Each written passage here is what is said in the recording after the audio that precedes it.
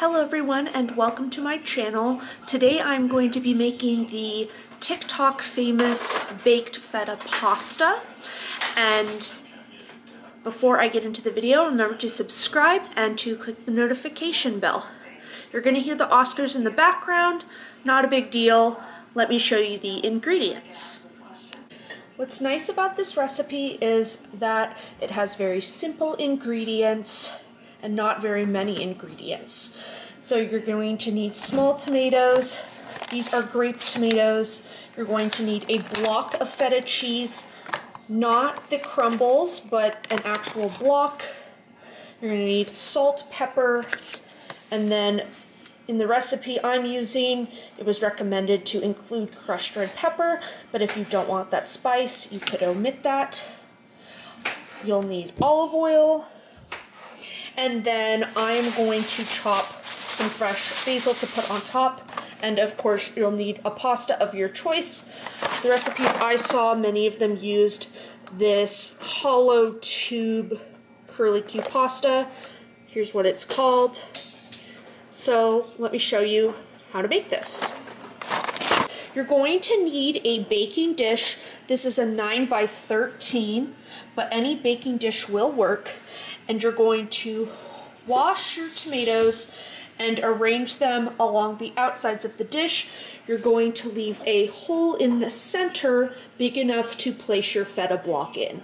Okay, so I've put my block of feta in the center of the tomatoes, and now I'm going to drizzle it with olive oil. You want to be pretty generous with this since this is the base of your sauce. And then you're going to top the tomatoes and the feta with salt, pepper, and those crushed red pepper flakes. Here is the dish all finished with the spices before it goes into the oven. And this will bake in a 400-degree oven for 35 to 40 minutes, or until the tomatoes have burst and the cheese has become super soft. So while the sauce is baking in the pan, I wanted to talk about internet safety, and I thought it was a perfect topic to go with this TikTok famous pasta because it is a social media platform where this recipe became viral, and then everyone started making it, talked about how delicious and easy it was. This is my first time making it, but I'm excited to eat it, see how it turns out based on all of the positive reviews it's received on TikTok and Instagram and other social media platforms. So, with that being said, social media is a great place to find recipes and create ideas and seek advice. However, there is a big negative to social media, which is the negative comments.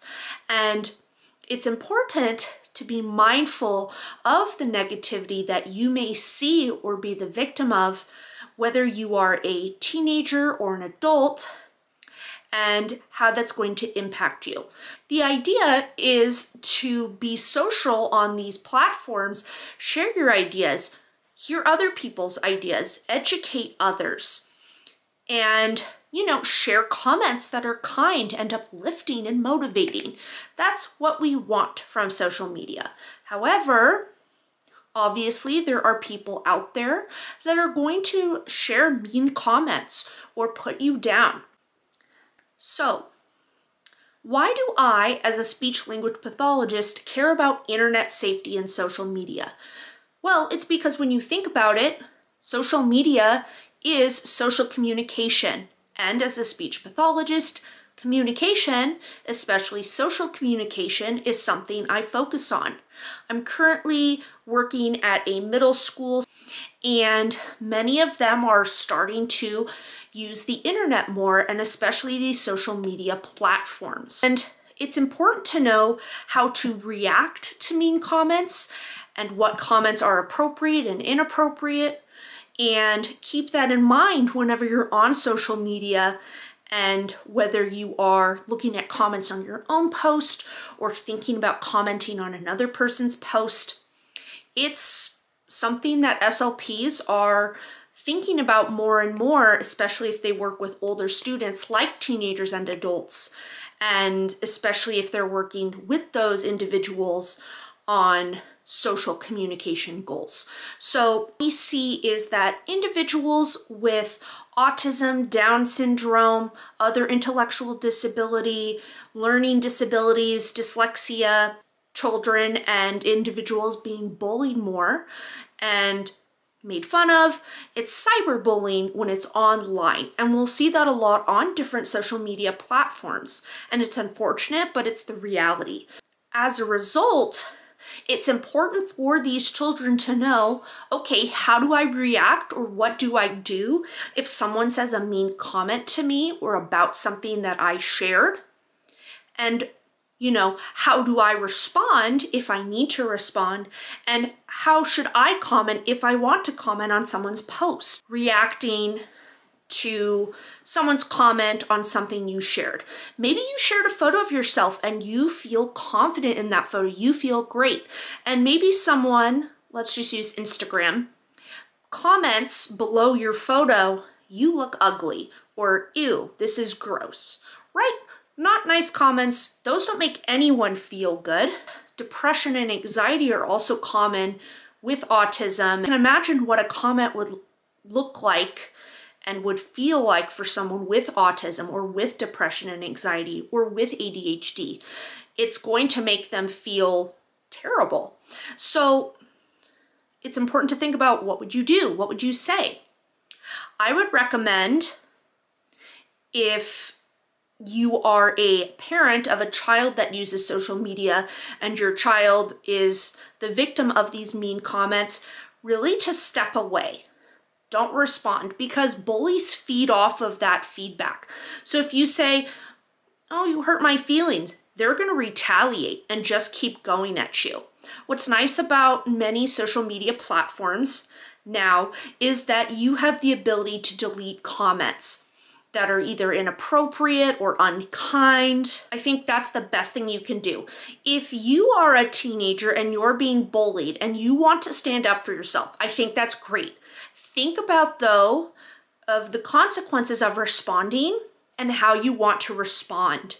If you retaliate and say, well, I think you're ugly, that's not good, right? That might be how you're feeling and you have a right to that feeling. But that's not the best way to respond. You could say, you know, I really like this photo and I love how I look. I'm sorry you don't like it. And honestly, the positives outweigh the negatives. I can guarantee that if you post a photo of yourself, maybe you got a new haircut and you love that photo, there's gonna be a heck of a lot more people that like your photo or say kind comments like, wow, your haircut looks great, or oh, now I want to get a haircut, as opposed to, oh, you look ugly, or ew, what a weird haircut. So focus on the positives, and if you do want to say something, you know, say, this is hurtful, I'm sorry you don't like it, and not retaliate. You responding to comments. Maybe you see a video, whether it's a friend or an influencer's or someone else, maybe you see something on social media and you really like it. Great. You can say, wow, this is an amazing video, or oh, this is so cool. Now, if you see something on social media and you don't like it, maybe you see a friend's picture and you think, ugh, that makes them look fat, or ugh, they don't look so good in that photo. Best thing you can do is to continue and move on. Don't go in the comments and say, ugh, that doesn't look good, because that's not going to make them feel good. And it just makes you look bad, really, if you think about it. It says more about you than the person that comment is directed towards. So those are my tips for internet safety on social media, and just spread kindness. You know, what's great about social media, what I love about it, is I have found a great community of people on Instagram. I've found inspiration on YouTube. When I find a funny video, it just kind of makes my day. And it's just a way to connect. It's important to use social media, especially as you're growing up. You don't have to use it every day or to some big degree, but if you're looking for ways to socialize, social media can be a great place for you. But just keep all of these internet safety social media tips in your mind. Check out this TikTok pasta, the baked feta pasta. I think it's gonna be amazing. It's a good thing to come from the internet. And our pasta sauce will be done shortly. And then I will be boiling up the pasta. I'll put it all together and I'll show you what it looks like. So this just came out of the oven. You can tell the tomatoes have gone soft, release their juices. The cheese is melty and brown. And now we're going to add the pasta. And you're also going to add a little pasta water because that's going to help bind your sauce. The starch from the pasta has released into the water. Here we have our pasta going, and that will thicken up the sauce. And here is the finished dish. I'm gonna go ahead and have a taste and let you know how it is. Here we go.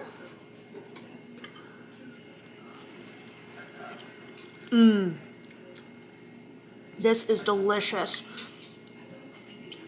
There's a bit of spice from the pepper, the burst of the tomatoes, the creaminess of the feta, and the saltiness of it too. I topped it with a bit of fresh basil. So easy to make, very simple ingredients.